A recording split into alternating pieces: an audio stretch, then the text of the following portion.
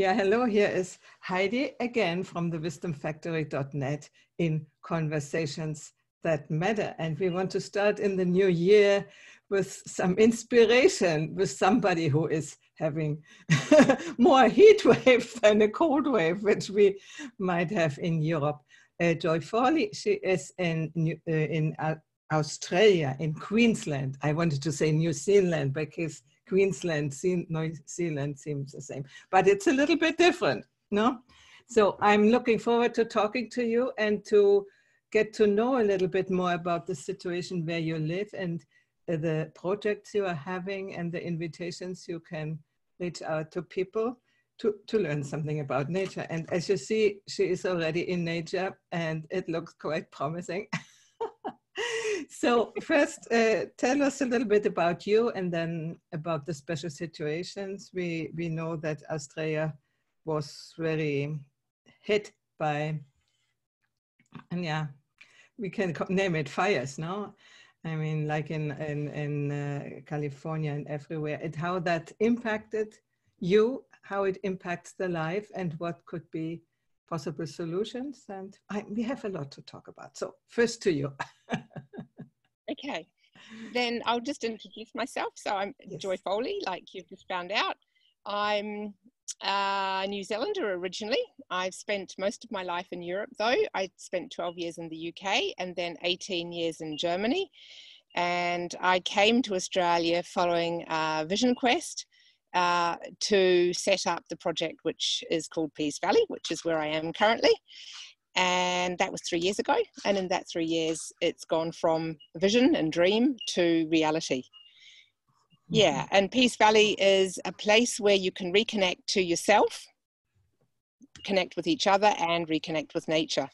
And I utilize the idea of embodied learning rather than teaching, because I believe that we can use all of our senses to learn, not just our sort of vision and our left brain, and that we have a more holistic learning if we utilize all our senses. So Peace Valley is based around sort of meditation, sacredness of land and the law, like the Aboriginal LORE. So their law is like the law of nature, and it's about a deep reverence for all beings. And it was interesting. It was only once I got to Australia that I realized the values and ethics that I stand for, that I have as the foundation for Peace Valley, actually correspond pretty much identically with their ethos and ethics. So that's been a really lovely thing to find out. And it's also helped me link with them quite quickly, which is unusual here, because it's colonial land with a long and very checkered history. That's not a very pleasant story. Yeah. So how is it? I imagine that it's a wide land and only a few people living there. Is it true? Or, I mean, how far are the next people away from you? And where are the Aborigines living? We have no idea in our country. So tell us a little bit about that. Okay. So having been living in Germany, near Munich for a long time, I was very naive and I thought I'd be able to come over here and I could give up my car and still live out in the country and use public transport. Well, forget it. The distances are just too great and there's no public transport. So sadly, I do still have to use a car. So to give you an idea, the nearest place that has that's worth visiting in terms of shopping, like for things you can't grow yourself, is a 45-minute drive. In the valley that I'm in here, there are probably 5 farms, and that's a 30-minute drive from one end to the other. Mm-hmm. So maybe 5 families in that distance. Yeah. And the local Aboriginal people in the other direction, they are about an hour and a half's drive away, the nearest families. And usually here, what I've noticed, and this is just my personal experience, is that the First Nations people or the Aboriginal people keep pretty much to themselves. They there's a lot of structural prejudice, I suppose you could call, where just their daily lives are impacted by that, and they tend to spend time together rather than mixing with the European Australians. Yeah. So the fact that I've developed this lovely relationship so quickly is quite miraculous. Yeah, I'm wondering, is there still a lot of resentment or being invaded by foreign people, or how is that? Because I think a little bit about now we in Europe getting all the refugees, and we have so much resentment that other people come to our country, although they are not invaders, you know. In Australia, they were probably real invaders, you know, they took the country. So how does it leave the native population? How do you feel that? There's lots of different stories around that, and where does one start? It's such a big and complicated story. Yes, they were invaded. It would be technically called genocide. What happened here? Right through until very recently, you could still call it genocide because they were still taking children from First Nations people right up until recently. Canada. In fact, now they take them under the guise of a child protection thing, but in fact, it's still removing them from their own family and putting them in a white family, and so on and so on. So it is still effectively removing their heritage. So, yeah, so there is a lot of anger and resentment in sections of the First Nations people. There's also a lot of dysfunction because they're descended from situations of great violence. An example, this is quite horrific, but it's not uncommon. I was at an event last year, and the elder man who was sharing and holding the ceremonies told a short story about when he was a boy sitting on his grandfather's knee, and his grandfather telling him that the white people pushed all the women off the cliff first, then threw the children down on top of the dead bodies of their mothers, and the men were left to watch and then pushed off the cliff. So the grandfather was still holding the memory of that horror in his body. And so if you have an intergenerational trauma that's being passed on generation for generation, you've got epigenetics playing a role. And then you've also got the role of the, if you like, the perpetrators who are also carrying the grief. The families of the perpetrators are also traumatized. So Australia is a nation of traumatized people, and I was quite, I hadn't realized until I came here quite how it was. I'd been well and truly taken in by the stories of sun and beach and surf, and she'll be right, mate. Yeah.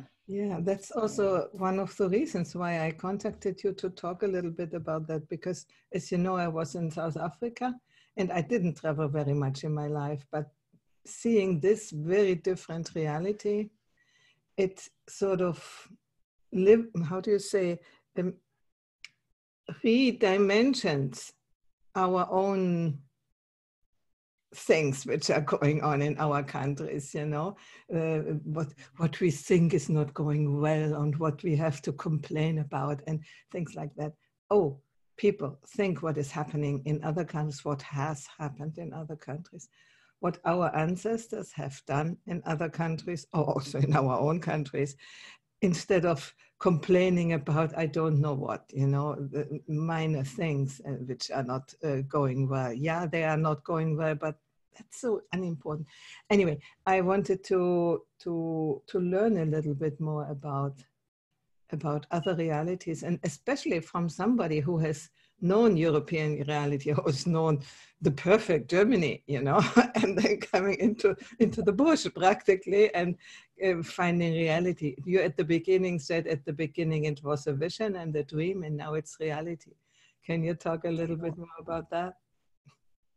I'd love to. Just before I move into that, though, I would like to add in that the Aboriginal or the First Nations elders that I've met have been the most generous, loving, open, compassionate people I think I have ever met.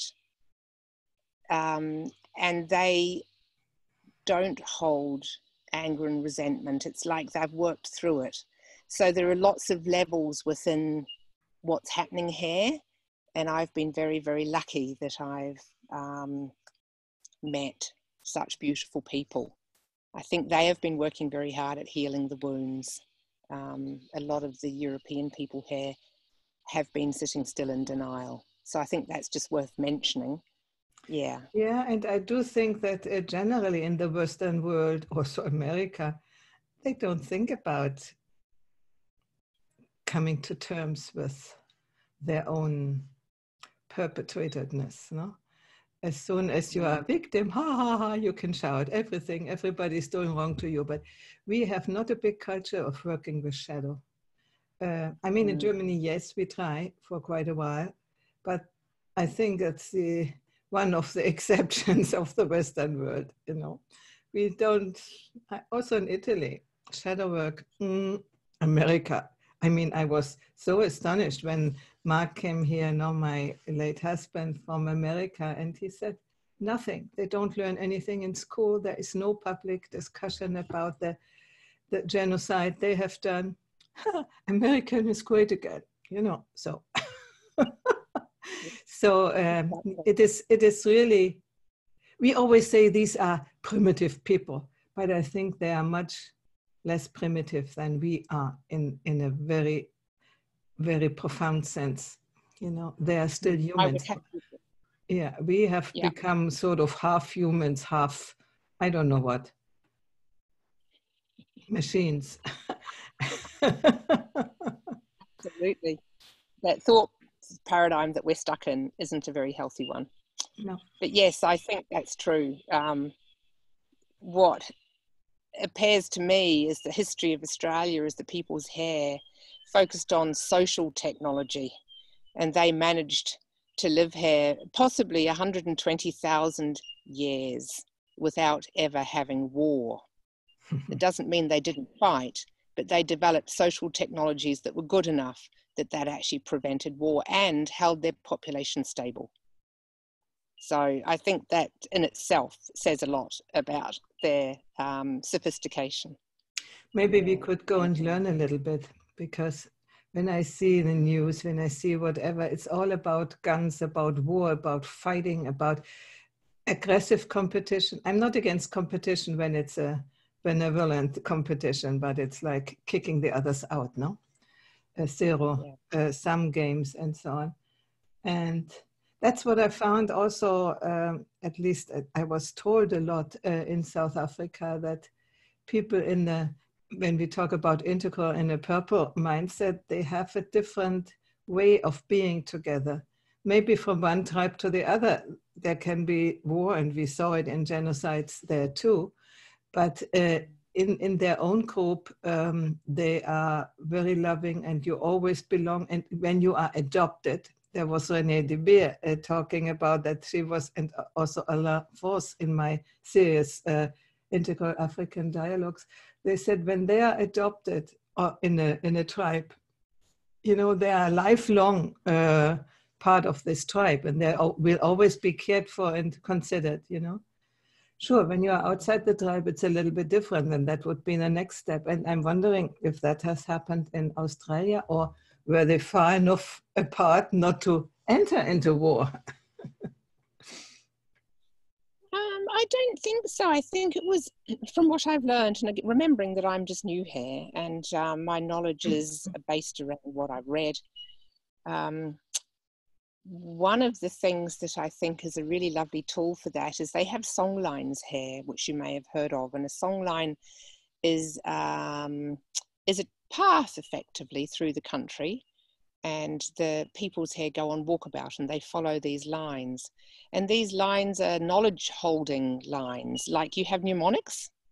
So when you're walking along a songline, you're actually walking along multiple layers of knowledge It's physical knowledge of the land. It's knowledge of the creatures of the land. It's then knowledge, spiritual knowledge about the origin stories of the land. And these lines interconnect and crisscross all over Australia. And in this one little book I read, it was one of a relatively early, European man who was living for a while with some First Nations people.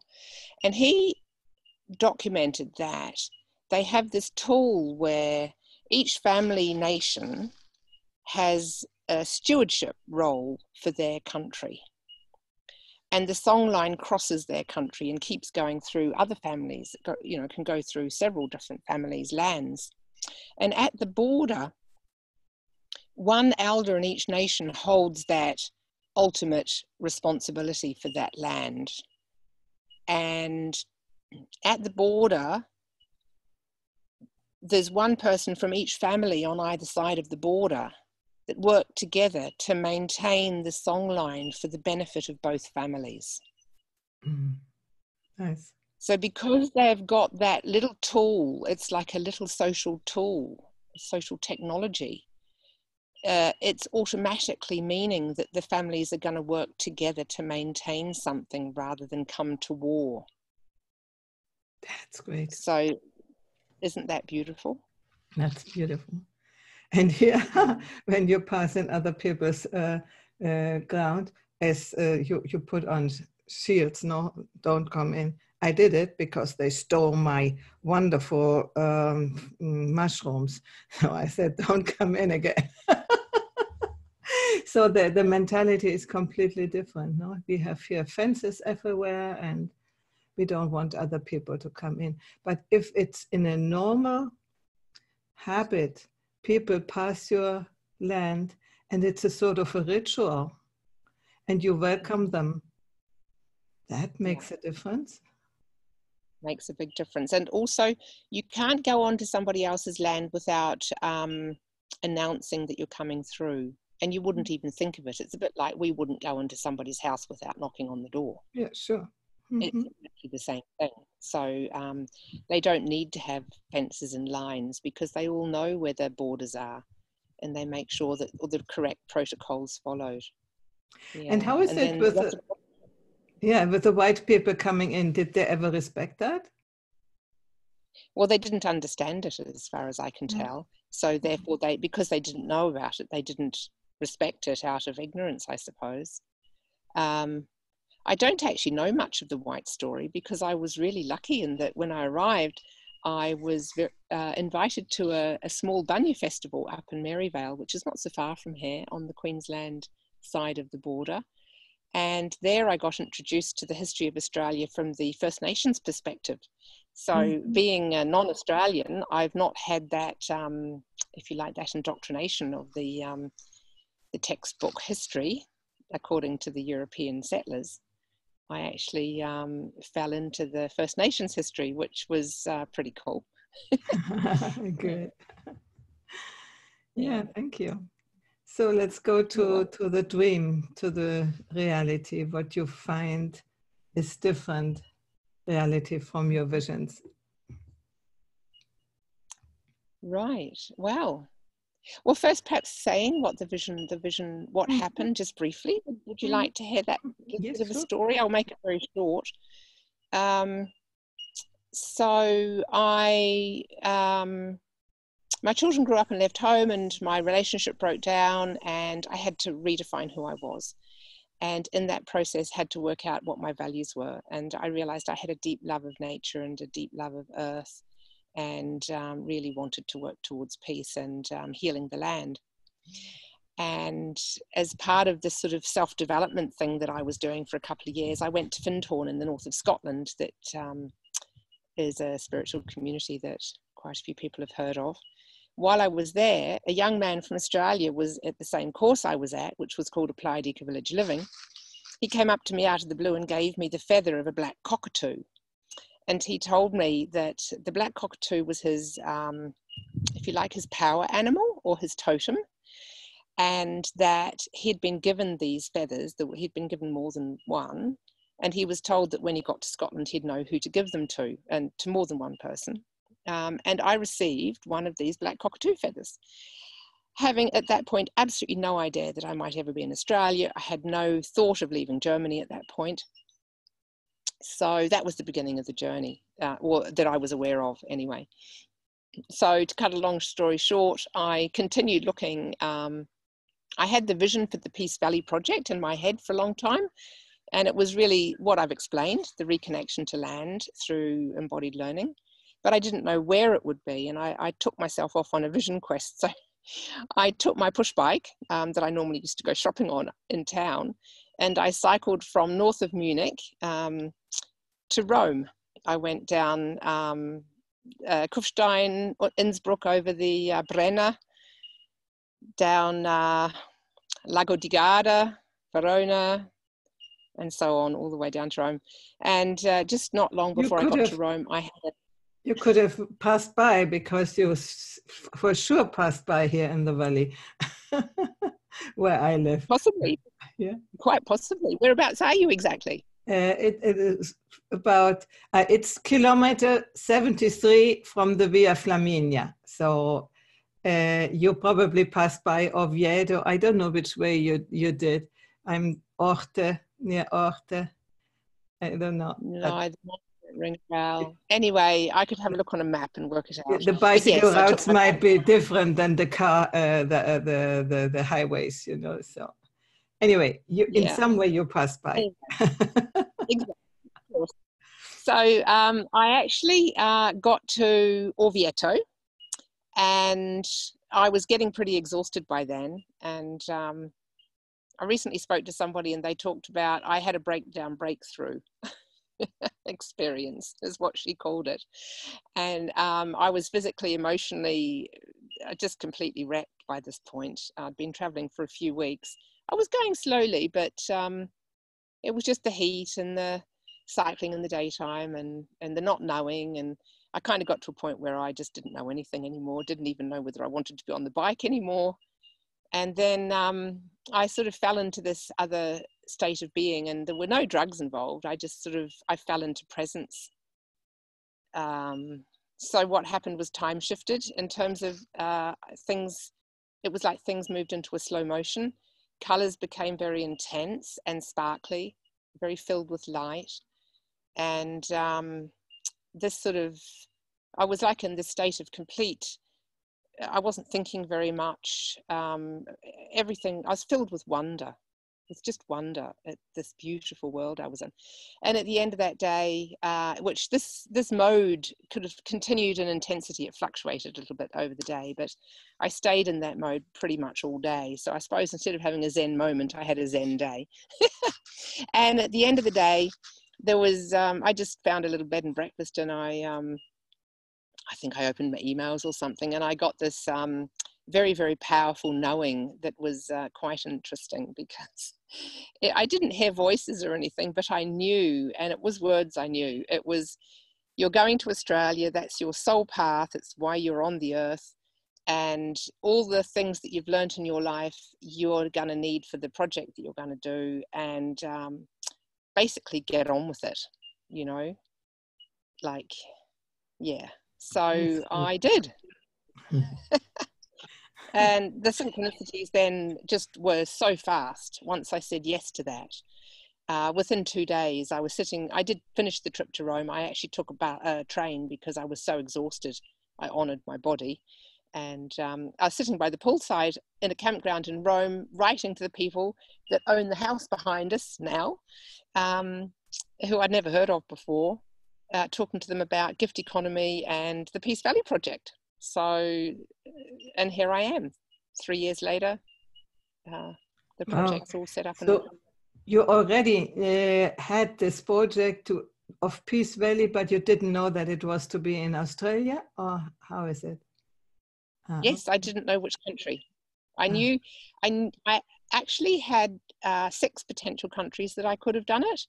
I was invited to the Yucatan in Mexico. I'd been to Sadhana Forest in India down near Oroville while I was traveling, and the chap that runs that, Aviram, said that he'd be really happy for me to come and assist in managing one of his 3 projects, and they're effectively the same thing. It's about healing the land and the trees to heal the people. And he had projects in India, in the Tamil Nadu, in Kenya, I believe, and in Haiti. So that was 3 countries. There's Yucatan, was Mexico, was another one. Then there was a possibility of something happening in New Zealand, which is my homeland. And then this idea of Australia. And the Vision Quest told me very, very particularly that I was to come here. And to end that story, where I am, I don't think they're going to fly past right now, but I'm living with black cockatoos. They fly in flocks. The glossy black cockatoos are very rare now. They're an endangered species. And this forest hare, they live still in flocks. So the cockatoo called me here. Yeah, so you brought the feather back. Effectively. That is wonderful. So I'm just thinking, when somebody gets the idea, I want to do a project, okay, that you have thought about, and then comes the idea, now I'm on the way to Rome, but I go to Australia. How would you do that? Just, I mean, did you know anybody? How did you know that this was the place where you wanted to do your project? I mean, the specific place. How did it go on? Because I think many people have visions, but then after the visions, they don't know what to do. Yeah, that's true. Well, what happened for me was I was quite lucky because I'd actually been to this region of Australia. I've got 2 brothers living in Queensland, and one of them owns land over in the gorge, which is over the hill from where I am. I'll just show you the mountain.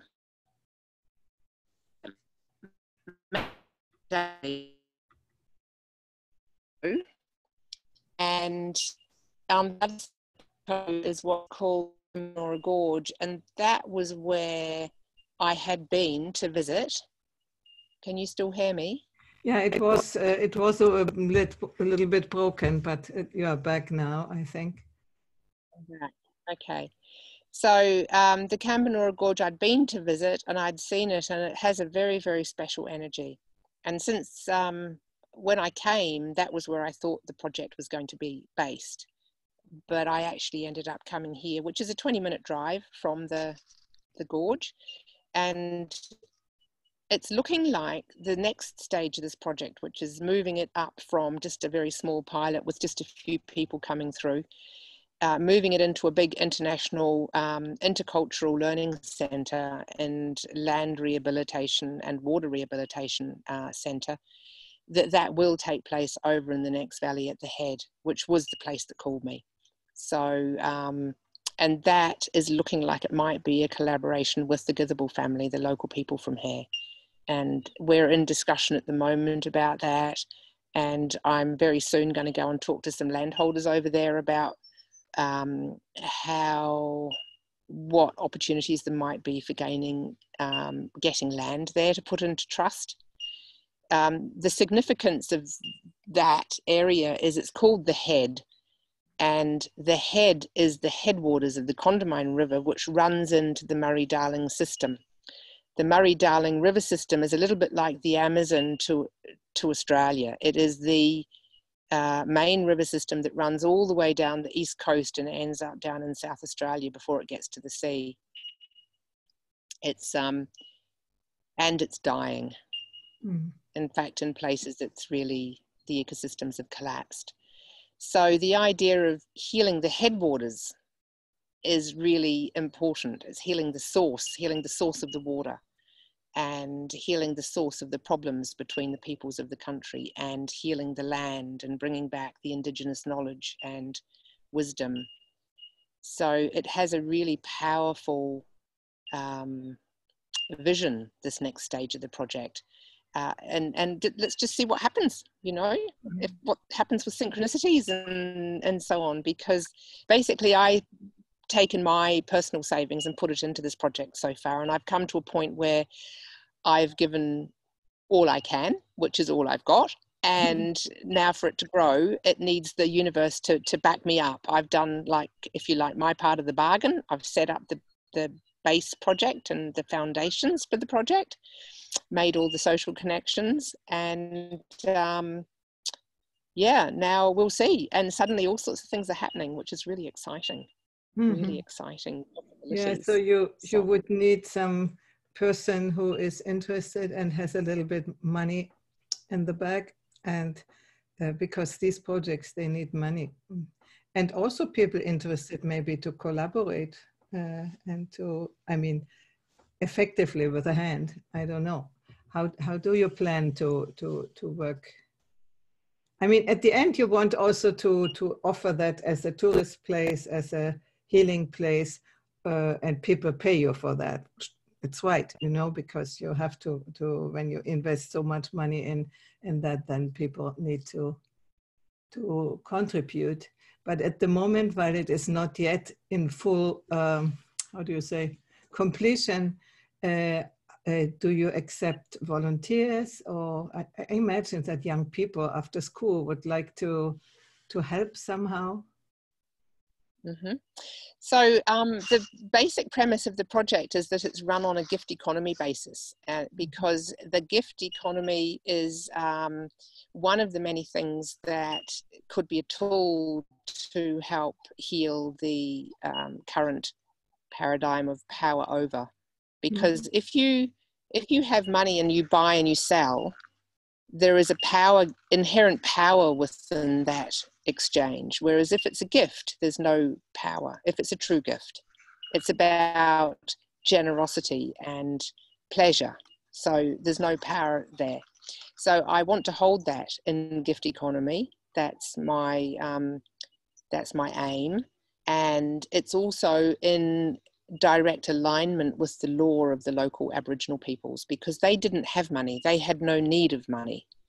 And in fact, a lot of Indigenous cultures didn't use a monetary coins, or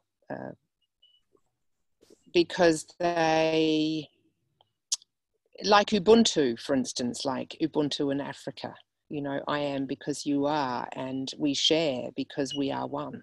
A lot of ideas like prevalent, and I believe that we need to move into those kind of ideas if we're going to move out of this mess that we're in. So for me, the gift economy is really important, but because we're still using the money system and I still have to pay for stuff, you know, I offer a space and I ask people to donate according to what they feel the personal value is that they have gained from the experience of sharing the Peace Valley space, and also what's appropriate for them in terms of their financial situation, because I don't want to turn anybody away. I don't believe that having this experience of reconnecting to nature should be something purely for the rich and famous, which is currently often the case. If you want to go on a week's retreat in the bush, you can spend $2,000, $3,000, $5,000, and I think that's really sad, because there's a lot of people that have no money that might have real need of that experience, and it might be life transformative experience for them. So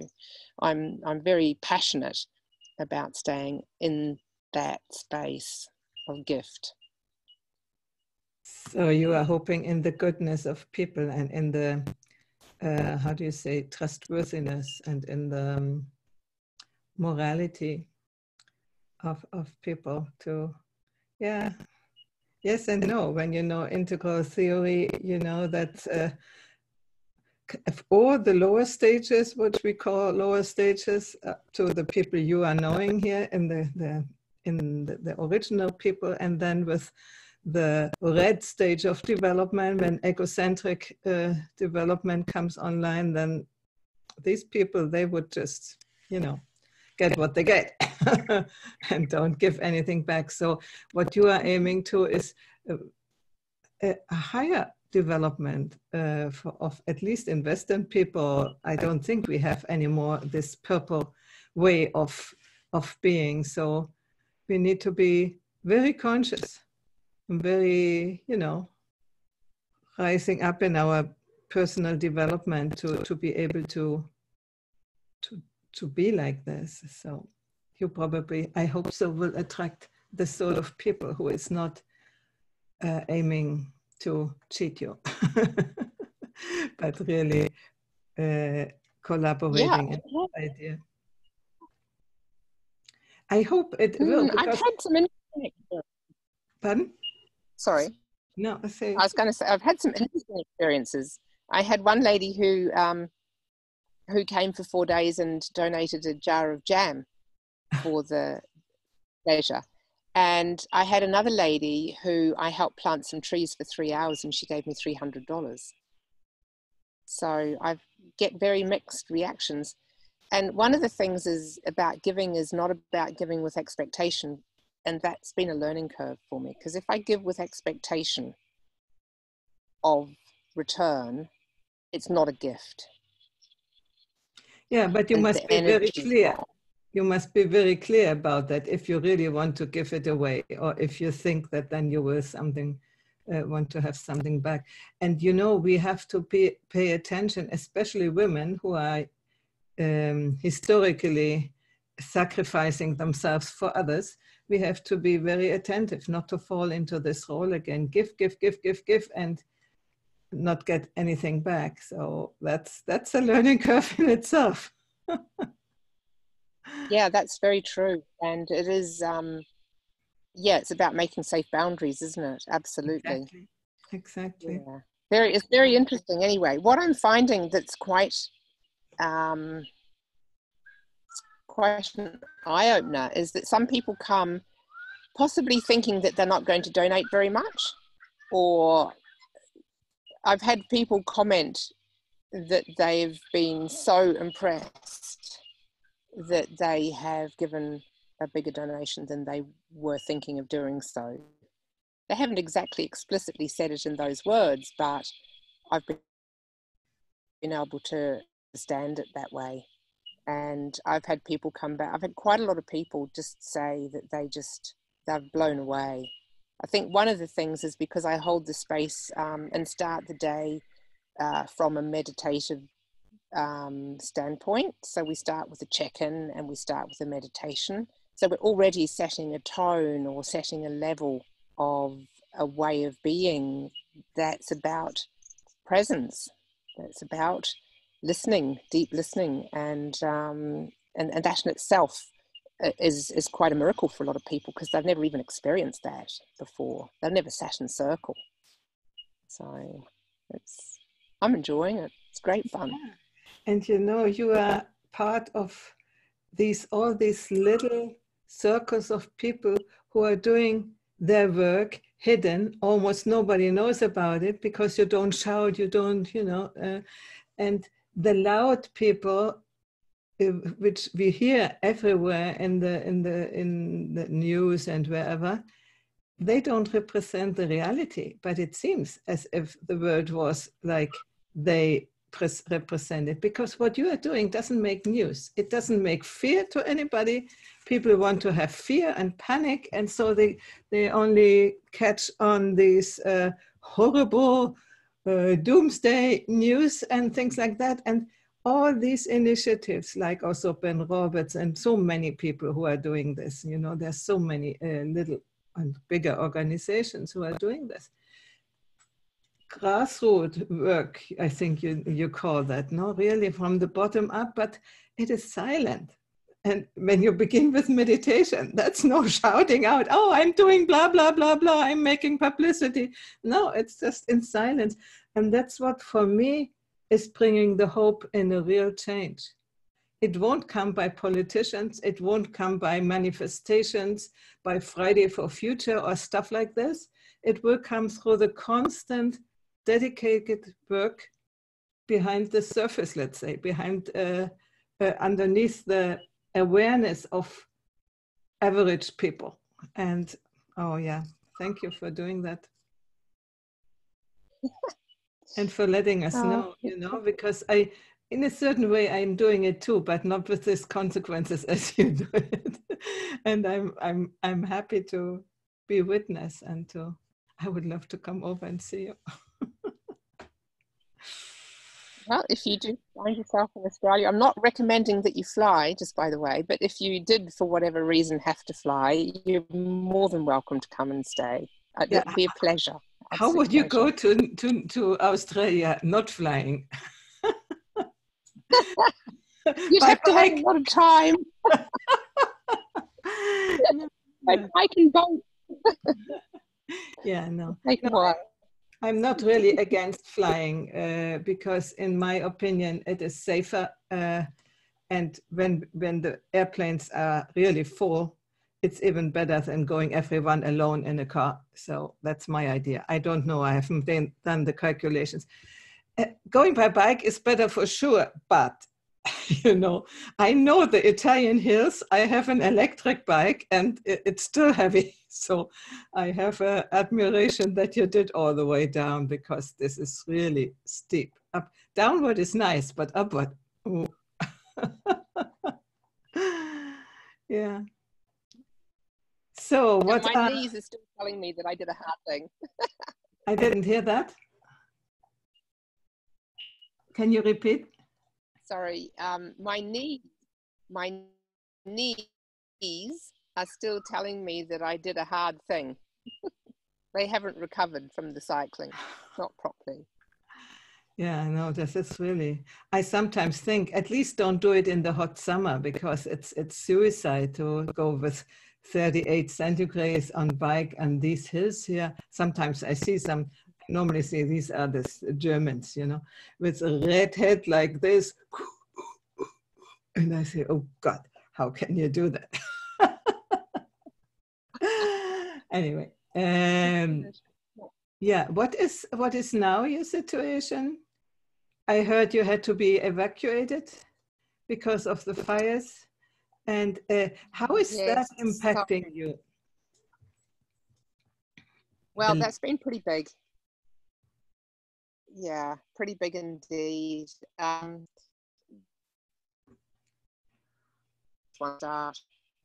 More land has burnt in Australia. Sorry, the light's fading a little bit. So more land has burnt in Australia than has burnt in the Amazon this year. Everybody's heard about.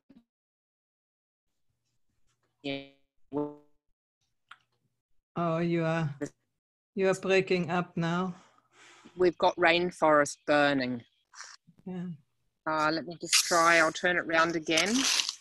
Yeah. Is that better? If I'm not holding it, perhaps that's better. Okay. So the rainforest, ancient rainforest is burning that has never been dry ever. Forest that's been here since Gondwana land is burning.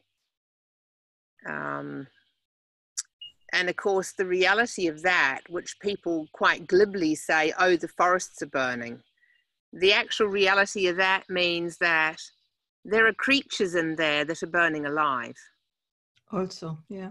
Mammals and frogs and snakes and little birds and insects. And they're burning and dying. And it's absolutely horrific.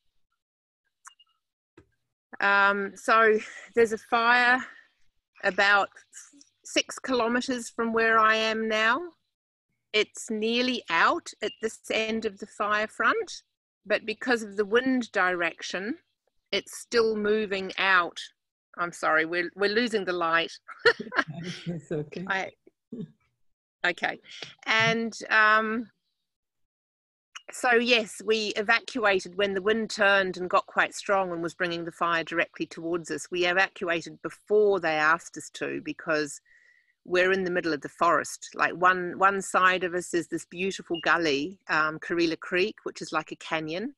And then we're surrounded by rainforest and hoop pine forest and eucalypt forest. And it's absolutely stunningly beautiful. But right now it's very dry. So we left rather than risk being here when it burned. And the firefighters have been doing a really good job, and they've contained it at this end. And we're hoping that it won't come through. It might, but if it does, hopefully it'll come in a way that's not devastating for the forest, just in a way that's going to clean the undergrowth out and germinate some new seeds. Anyway, so it was pretty worrying. There was about 6 weeks when we had smoke around us pretty much all the time of varying degrees. And yeah, it was quite frightening a couple of times. Twice when we left, we had a sense of urgency that we really needed to be out, because the smoke was so thick that you couldn't really see very clearly, 10 meters in front. And everybody's developed a bit of a smoker's cough. Oh, sure. And so I'm at the top end of the fires in the northern New South Wales. Now, going south in New South Wales, there is the little fire that's near us is 16,000 hectare have burnt. And this is a small fire compared to the main fires that are happening further down. If you look at a map of Australia at the moment, you'll find there's a ring of fire around the entire country, and the east coast down towards Sydney is just, I think there must be 80 or 100 fires still burning, and they can't stop them because there's been a drought for so long. The forests weren't moist before the drought started, and now everything is tinder dry, and there's just no stopping them. So it's devastating. It's horrible also when you are really preoccupied about CO2. The burning is producing such a lot of CO2 at the one side, and on the other side is destroying the very means against. I mean the means who are attracting and neutralizing the CO2. So it's a double damage, in my opinion. So coming back to your project, do you plan also to replant the trees? Yes. So, I mean, the fire hasn't come through here, but there will be remedial work to be done in the area. And if working with the local Githable family, we'll be working out on the land.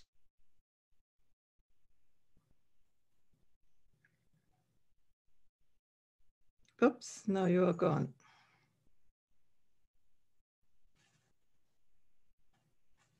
You've gone now. Oh, here you are back. Yeah, here you are back. Okay, cool. Good. So at the headwaters, we're hoping to build a wildlife corridor. We're hoping to clean the water and cool it down, mend the ground that's been overgrazed and had invasive grasses brought in from overseas, and bring back the perennial local grasses. We want it to be an intercultural learning centre based on Aboriginal knowledge, First Nations knowledge, combined with the best of Western, so permaculture and forest gardening, and all off-grid, and learning about how to live in harmony with the land in a simple way. So that's kind of the same as the Peace Valley, what it is now, but in a much bigger and more professional, I suppose, way. Because what I've done so far is effectively the pilot project. I had a vision, and in order for the world to believe me that I could see it through, I had to set something up so they could see that it was possible. Yeah. So I've done that, and now I'm at the point where it can move into its original vision. Yeah, I don't know if that makes sense to you. Yeah, it does. I'm sort of stumbling with my words. It comes immediately to my mind. Do you have, I mean, you still need money to buy the trees and whatever. Do you have a crowdfunding campaign or something going on where people could maybe be the patron of one tree or something, or of 10 trees, or how many they want to? Yeah, that's something that we're looking at the moment. So I'm literally at this tipping point. I've just got a little group of people that have got together in the last week. One lady wants to be my partner and come and move in to where I'm living at the Peace Valley camp with her children, and she brings a lot of skills. She will also bring some money, I believe. I've got another lady that would like to be a media marketing person, and I'm going to get her to do the crowdfunding thing. I've got, the Peace Valley project has been included in the Walking the Land group of projects that came out of the Climate Change Consciousness 2019 conference. And Walking the Land was to be a fundraising thing for a group of projects, and mine I was really honored that I was added in kind of at the last minute, because all of the other projects are Indigenous led.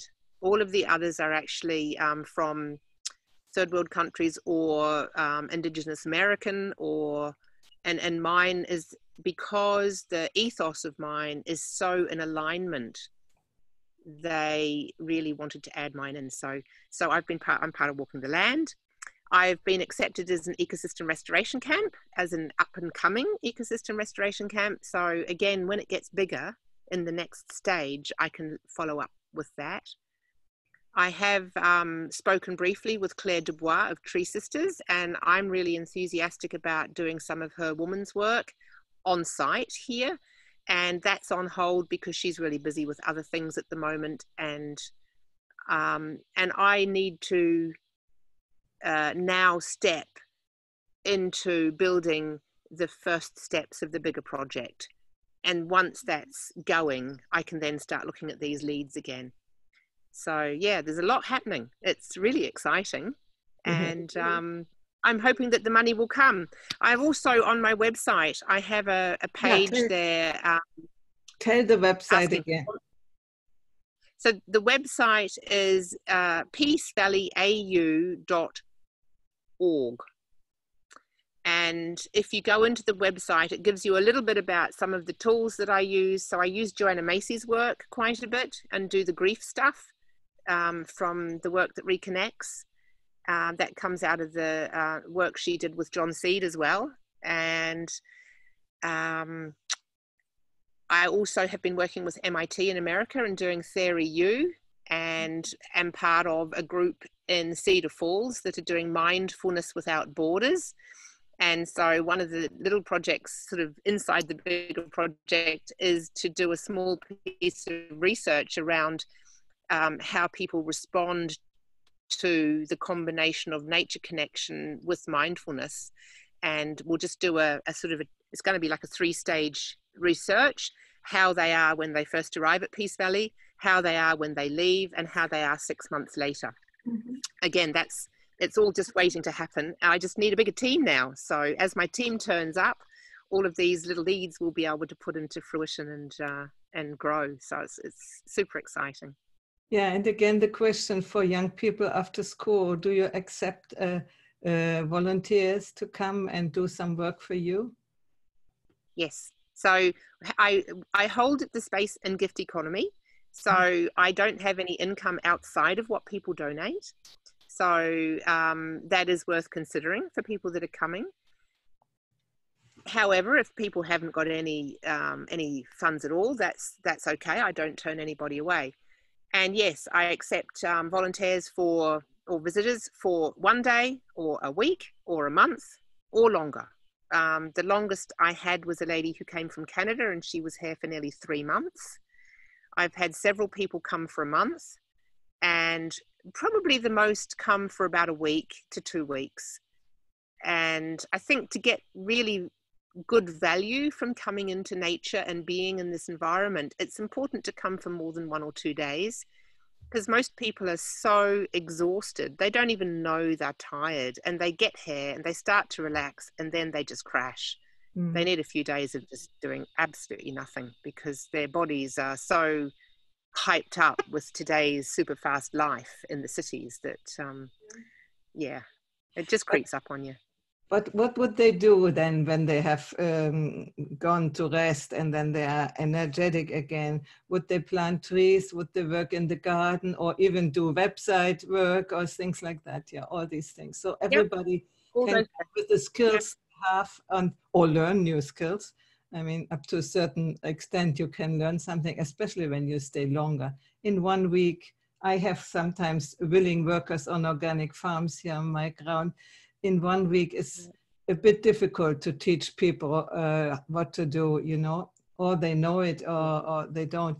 But when it is a longer time, then it's really, you see also progress, because otherwise, as a host, you better do it alone when you stay only 3 days and I have to teach you everything. So, but it is a good experience when you stay a little longer and learn these things, you know, because it's so much we can learn when we are open to to experience, you know. So yeah, absolutely. So no, I welcome people of all ages, and I have had all ages. I've had from sort of 18, I've had young families with children, and up to 70, 80-year-olds. So I've had every age. Probably on average, I would say I have 2 age groups and sort of clientele groups. One is the sort of post-university young people, and the other one is middle-aged women, sort of between 45 and 60. People that are in transition, that are looking for a space, somewhere to go to think about what their next steps are. And that nature is the perfect thing for that. I'm hearing the noises of the birds in the background. That's so nice to have this music running together with us. Yeah. So it's late in the evening now. Here it's in the morning. What time is it here? It's 20 to 10 in my time. What time is your time? 20 to 7 in Queensland time. Yeah. And so although we're in the New South Wales time zone, we use Queensland time because we're so close to the border. Most of our business is done with Queensland, and it just gets very confusing because there's an hour difference. Okay, no, time zones is a nightmare. Anyway, it will be dark in a short while, and so I sometimes see you already in the dark. And yeah, at this point, I would say thank you. And people connect with her when you plan to go to Australia. I mean, you don't go to Australia from Europe just for a week, so or just now and go. No, you have to plan it a little bit. But I do think that's a good experience. I mean, even in Europe, going into natural places, even here where I am, that's almost natural, but you know, not like in Australia. We have the next neighbor about 100 meters or so, or 150, but still it's nature. Every time when you go out of the city and stay in a place where all these distractions are not there, that's benefit. Exactly.